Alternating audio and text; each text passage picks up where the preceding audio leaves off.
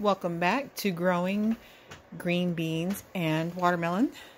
Well, at least trying to get them to sprout. So I had to bring them inside because the weather got below freezing outside.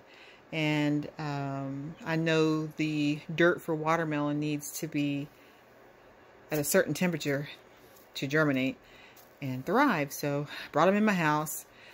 Totally forgot to water them since the last viewing.